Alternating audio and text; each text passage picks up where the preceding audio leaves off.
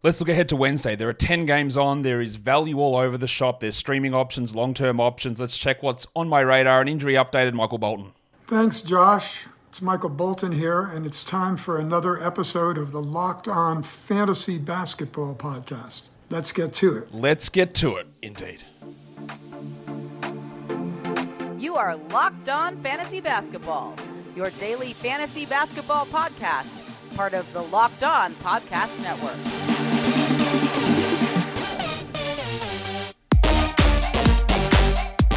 Hello and welcome to the Locked On Fantasy Basketball Podcast, brought to you by Basketball Monster. My name is Josh Lloyd and I'm replacing the books that I looted with ones that I've already read.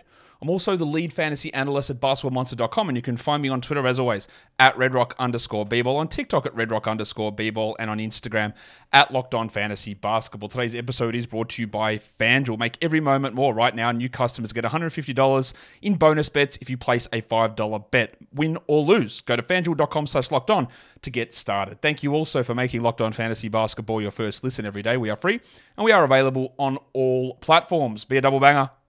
Watch the video. Listen to the audio, hit subscribe, ring the bell, give it a thumbs up, and leave your comments down below. Did you succeed in acquiring any of the winners, which is an unfortunate way to phrase it, after the injuries of TJ McConnell, Andrew Nembhard, Benedict Mathurin, Aaron Neesmith, Vince Williams, Killian Hayes, Jaden Ivey, Alec Burks, Chris Boucher, bloody heaps of them, isn't there? We'll talk about a little bit of that in this show here today. We are looking at the games on Wednesday. There are 10 of them on January the 10th. Let's take a look at what we need to look at. I'm going to guess that LaMelo Ball is out, but of course we don't have that official injury report yet from the Charlotte Hornets. We're still waiting on that, or unless we do have it. No, we do have the official injury report. Absolute W. So LaMelo Ball is out. Gordon Hayward is out. Big Marky Williams is out. We know Cade Cunningham's out, minimum 7 to 10 days. So let's look at that as a 2 to 3 week injury, I'm guessing, with him, as we talked about earlier, and I'll talk about it, I'm sure, at another point as well. Isaiah Stewart remains out. General Soreness, Jimmy Butler remains sidelined for the Miami Heat for how long? Nobody knows. DeAndre Hunter is out. Dylan Brooks is out. Draymond Green is out. Looks like maybe a return at the start of next week. I've got an update just right now on Day'Ron Sharpe, hyperextended left knee. Cool. So he's not going to Paris, obviously. Yeah, so hyperextension doesn't actually tell you what the injury is, so I'd like some more information on that. Caleb Martin is the new doubtful legend. This is since Christmas that he's been doubtful. We are, how many days? Almost 3 weeks removed from Christmas, 2.5 weeks. He's been doubtful every day. Pick up your game, you dickheads. Kyle Lowry is doubtful. We're going to keep doing this, are we? The Heat back to being one of the worst injury reporting teams. Lowry had a wrist sprain yesterday, came back, sat on the bench, but never re-entered the game, so that opens up more opportunities in Miami. Joel Embiid has been downgraded to doubtful. That is obviously not encouraging with that. Actually, no, now he's been ruled out. Left knee swelling, so he's officially ruled out now. That's not great. They had like 3 days off and he's still out. So, yeah, we're getting to the case where Embiid might not qualify for MVP. Otto Porter is doubtful. See if there's anyone else. They actually just chucked PJ Washington onto the doubtful list as well in that official Charlotte Hornets injury report. So PJ is doubtful. Are we going to do the doubtful dance with him? I hate this team. All right, what else are we going to look at? Otto Porter doubtful. PJ Washington doubtful. Cody Martin is officially questionable. Brandon Miller is off the injury report. Apparently he'd been ill, but that explains his shit performances, I guess.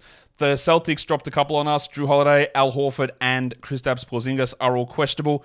It is worth noting that this is the first day of a back-to-back for the Celtics, so Horford is going to sit one of them, and I'm going to guess that Drew and Kristaps are going to sit one of them as well. They're in the middle of a pretty busy stretch, and they are just managing their players, so I would expect all of these guys to get some time off. Rob Covington has been ruled out for the Sixers, so he was questionable, but he has been ruled out.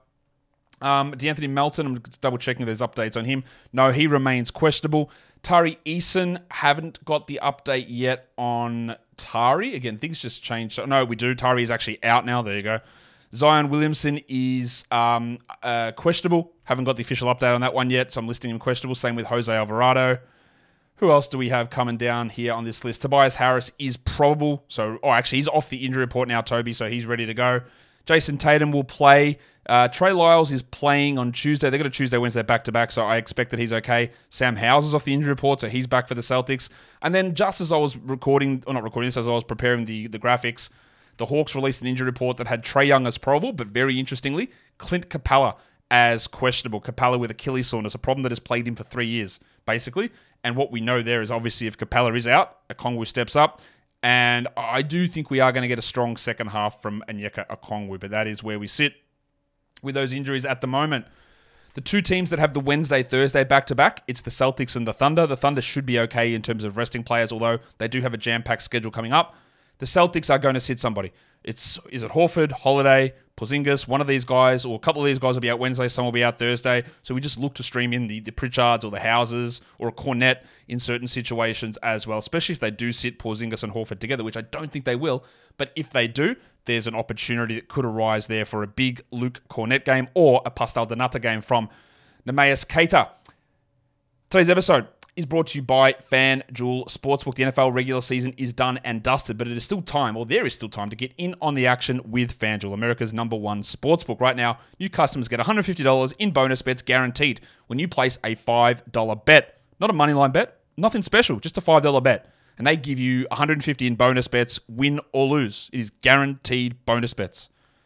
You can check out their app. It's so easy to use, so many different bet types, money lines, straight ups, which is the same thing, sides, totals, futures, player props, and of course, the parlays. They've got live same-game parlays. You can find bets in their Explore tab as well. They've also got the new Parlay Hub, where people create their parlays, stick them in the Parlay Hub, and you go in there and can follow those parlays. You can create your own parlays. You can just get in on the parlay action. So go to FanDuel.com/lockedon and make your first bet a layup. FanDuel is an official partner of the NFL, and don't forget to gamble responsibly. So let's look ahead to the streams of the day. And there are some names here that are pretty obvious, I think, as I just adjust myself in the chair.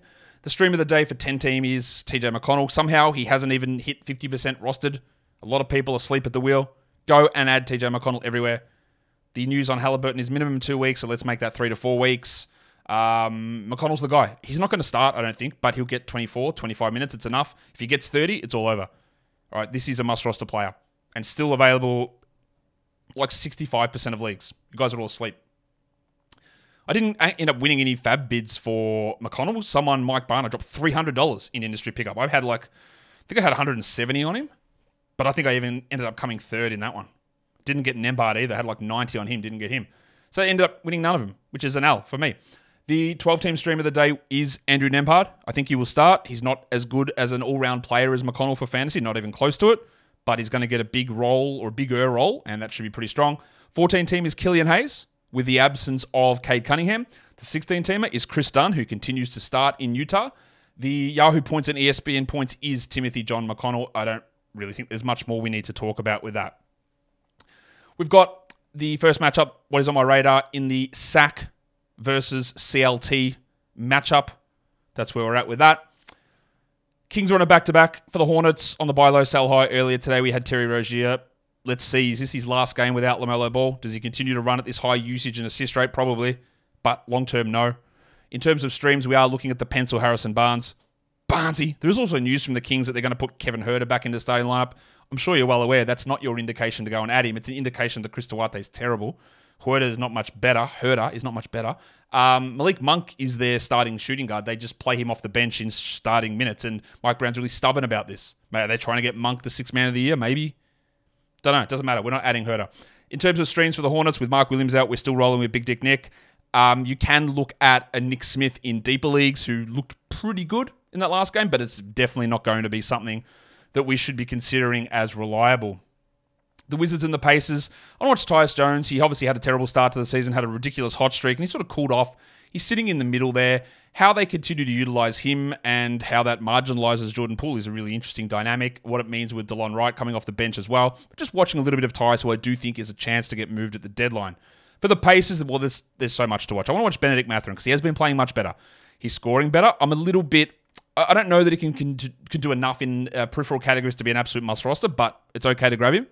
And there are just so many players on this team to watch. There's McConnell, there's Nembhard, there's Nesmith, there's Heald, there's Mathurin, there's Sticks, Jalen Smith. There's so many guys that you can all justify to stream in for 12s and some for 10s. Your stream of the Wizard side is Koulibaly, but that's a deeper league thing. And then, of course, it's Timothy John. But, you know, Sticks and Nembhard and Nesmith are all right at the top of that list, and Mathurin as well, if he is still available. Minnesota and Boston, this is a back-to-back for the Wolves. Heading into this one for the Celtics, I do want to watch Derek White, who had been awesome last week or so, cooled off. The shooting has fallen away. He's going to get, I'm guessing, an opportunity to do a little bit more if we see someone like Drew or Porzingis out in this game. So let's see if we can get some of that efficiency back from White. In terms of streams, Kyle Anderson's probably the guy in Minnesota. Naz Reid, if he's available. That's more 14-team league stuff, 12 for Reid. And then Slam Sammy Hauser might have a really increased role in Boston. Just watch that Celtics injury report to see who is available and who isn't. The Spurs and the Pistons. What a game. We're waiting for this one for ages. And the Pistons aren't going to win. They've got no Cade. Well, maybe they do. They're on a back-to-back with no Cade. It's going to be disgusting. Devin Vassell has been absolutely rolling at the moment. We detailed it on the buy low, sell high. His steal rate is double. He's shooting 47% from three. He is going to cool off. I don't know whether he does it here or not, but I just want to see what he's doing because he's rolling at like an absolute top 20 level at the moment. So let's pay attention to that. For streams, it is Jeremy Sohan that I think is worth looking at. Obviously, Trey Jones, but he's been snapped up in a lot of spots. And then for the Pistons, there is quite a few options. There is Hayes, there is Burks, there is Sasser, there is Ivy. Maybe there's Asar Thompson. We'll get a better idea on Tuesday, but Hayes is still the guy. Or Ivy, if he's available, I would look at, and then I would go to Hayes after him as a stream option. The Thunder and the Heat is the next one. We talked about Jalen Williams' absurd run at the moment. Let's watch it. How does that look? What is his usage sitting at? But more importantly, is he going to block a shot a game? Or is he going to continue to be a 66% shooter from three? No, is the obvious answer. Can he improve his free throws? What happens to the rest of the percentages? He's on an absolute hot streak. In terms of Bam, I want to see that. Bam has been like solid, but there's always something a bit off. Like the field goals are a bit down or the free throws are a bit down. We know he's not a big shot blocker. So while he's been very good and somehow leading this team to a record that makes no sense given their roster, his overall fantasy production out of bio has not been that strong. So I just want to see if we can get a level of consistency out of Bam. In terms of streams, it is Lou Dort for the Thunder. We know that bites us on the dick so many times, so just be aware of it. And then for the Heat, it probably is Josh Richardson.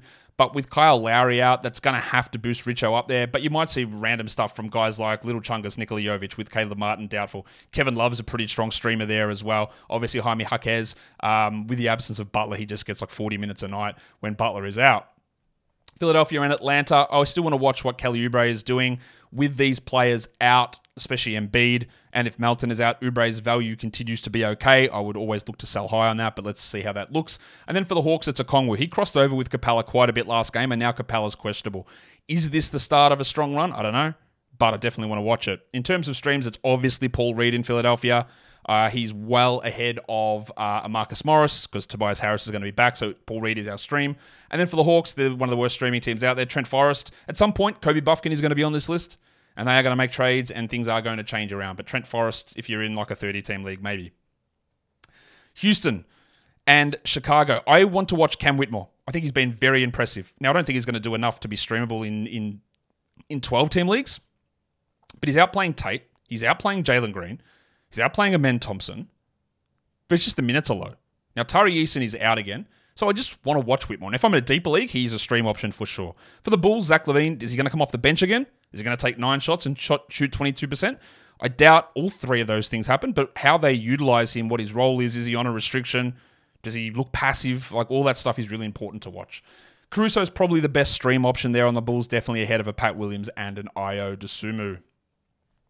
Pelicans and Warriors. Trey Murphy has really struggled since a couple of good games early on, but Zion, we're waiting on that one. Murphy, I do think is a hold in category leagues, but not in points leagues. But let's see if we can get something better out of him. For the Warriors, we know they're all up the shit creek. No Chris Paul, no Draymond Green. What do they do with their lineup? Because their starting lineup last game did not work at all. So I'm guessing Kuminga continues to start, but I don't think it's going to be next to Wiggins. So there's going to be changes there for sure. So let's watch Kuminga, who I do think is a hold. Not sure if it lasts, though. We'll see. In terms of streams for the Pelicans, it probably is Larry Nance we look at. If Herb Jones is available, you can go that way. And for the Warriors, I do like Trace Jackson-Davis, who outplayed Looney and Šarić last game pretty comfortably. Does he get beaten up a little bit by Valanciunas? I guess that's a possibility, so you've got to be aware of it. But I still think that he is worth having for the time being on a 12-team roster, especially categories not as much in a points league. Denver and Utah. The headmaster, Jamal Murray, continues to just do things at a really high level. So I want to continue to watch what he's doing, how much of that is sustainable, his defensive stats, his shooting numbers, which continue to be amazing. Let's see what Jamal is able to get going. While Keontae George, not doing a huge amount because you see his low minutes, but his shooting has improved. I won't say it's fixed, but it's improved. It's like 39% from 3 and I think 48% from 2 over the last 10 games. He scored 19 points last game. If he gets the starting job back and plays 30, then I would consider a grab in 12s. But a lot of the issues have been marginally fixed, the shooting stuff. So let's continue to watch that. In terms of streaming for the Nuggets, Christian Brown or Peyton Watson are guys we look at. And then for the Jazz, Chris Dunn's available everywhere. And, what do you have last game? Like steals, blocks, 13 assists. This team still continues to be a confusing one in terms of rotations. But there is a little bit of value there in Dunn. And they've, won 7 of their last 8 or something like that. Pretty handy win-loss record of recent days. Today's episode is also brought to you by BetterHelp. We are here in 2024. 2023 is in the rearview mirror, but you don't have to forget everything that happened in 2023 because there were positive things that happened. It might have been one of the worst years of your life. That's possible. But you can always find something positive to take out of it and to build upon those strengths and turn them into long-lasting change items. That's what therapy can help you do. Help you find the little things that you can do to improve your life, your relationships, your work, whatever that is. Finding those things and building on them rather than trying to do these big, crazy, extreme resolutions and get the changes into your life that really stick. If you're thinking about starting therapy, give BetterHelp a try. It's entirely online. It's designed to be suited to your schedule, to be flexible and very convenient. You fill out a brief questionnaire. They match you up with a therapist. You see how you guys click. If you don't, you can change to another therapist with no charge. Celebrate the progress that you've already made. Visit betterhelp.com/lockedonnba today to get 10% off your first month. That is BetterHelp, HELP.com/lockedonnba. Okay, what else is on my radar? What other games have we got left? We've got the Raptors and the Clippers. This is a back-to-back for Toronto. We're going to get a good look at this for Toronto on Tuesday with no Jakob Poeltl out for the next 2+ weeks. I do think that there is a chance they start Jonte Porter, but Chris Boucher is still the guy that I'm looking at there. For the Clippers, I just put Russell Westbrook there because he's still being rostered everywhere. He's an okay stream guy when you're looking for assists, but under no circumstances is he a must-roster player. Let's see if he changes my mind. He won't. In terms of stream guys, it is Boucher pretty clearly. And then behind him, I think they could start Gary Trent as well. That's a possibility and go back to a Siakam at the 5 lineup. So Trent might be on that mix as well. For the Clippers, it's always going to be Norman Powell. Don't think he needs to be a must-roster guy, but he's always a stream option for us. If we want to look at chunky guys, the Wednesday through Sunday, we've got Wednesday as a high-volume day, Friday as a high-volume day, so we're looking at Thursday, Saturday, Sunday as our streamable days, and we already know that the Milwaukee Bucks are the only team that has that. So Leaky Beasley's right up the top here with a Thursday, Saturday, Sunday, 3-quality game run over the last 5 days of this week. But then what about the other guys who've got 2? Well, Taurean Prince and the Lakers play Thursday, Saturday. Josh the Hitman Hart, Dante DiVincenzo with the Knicks play the Thursday, Saturday. Hartenstein, if he's somehow still available in your league. Hey, if you are watching this, is Hartenstein still available in your league? Please drop a comment down below. Lou Dort with the Thunder with the Thursday, Saturday. They've got the Wednesday game as well, so if you've got an availability to use someone on Wednesday, Thunder guys are there. Derek Jones and the Mavericks Thursday, Saturday. And Eric Gordon with the Suns has the Thursday, Sunday combination as well. So there's some interesting players with 2 quality games in the final 5 days of this week. In terms of teams with 5 games in 8 nights coming up starting Wednesday, there is a lot. This is a jam-packed portion of the schedule in the NBA. The Hawks, the Celtics, the Warriors, the Rockets, the Heat, the Pelicans, Thunder, Spurs, and Jazz. So we're going to really watch Victor Wembanyama with 5 games in 8 nights. We're going to watch all the Celtics guys, the old-ass Warriors, Clay, Steph, what happens to them? Clint Capella and the Hawks. The Rockets should be okay. Jim Butler, well, he's not going to play. Kyle Lowry's in danger, obviously. Zion, 5 games in 8 nights. They'll be very closely monitoring that. So there is a lot of a big jam-packed little portion of the schedule for these 9 teams. Very important, and it gets a little bit hidden because it's sort of in the middle of a week. 10-team streamers for Wednesday. We're starting things off, obviously, with Timothy John McConnell. We go to Trey Jones after that, Killian Hayes, Andrew Nembhard. Very strong, all 10-team options, at least, at the very worst, 12-team streams. Kentavious Caldwell-Pope and Paul Reed. So there is a ton of availability and a ton of value here on this schedule for Wednesday. For 12-teamers, you start on that 10-team list and go down and see what you can get. Then we go to Alex Caruso, Aaron Nesmith, Big Dick Nick Richards, Josh Richardson, Sticks Jalen Smith, and Kevin Love. These are 12 names that I've given you already who are unbelievable stream value players, I think, for the games on Wednesday. Even the deeper league ones, Chris Boucher, Chris Dunn. Like they're probably 12-team worthy. Dunn maybe not so much. Boucher definitely. Fontecchio, Bubbles, Julian Champagny, Larry Nance, and Bilal Coulibaly. There is just a lot of stream value available on Wednesday. For points leagues, we're going to start with McConnell, We're going to go to Hayes, Nembhard, Kevin Love, Jeremy Sohan, and Jalen Smith. And that does a absolute rapid-fire look ahead to Wednesday with 10 games on. If you are here watching the show, be a double banger. Go listen to the audio. If you're listening on the audio, come and watch the show. Give it a thumbs up on YouTube. Subscribe, notification bell, leave your comments down below. Guys, we are done here. Thank you so much for listening, everyone. See ya.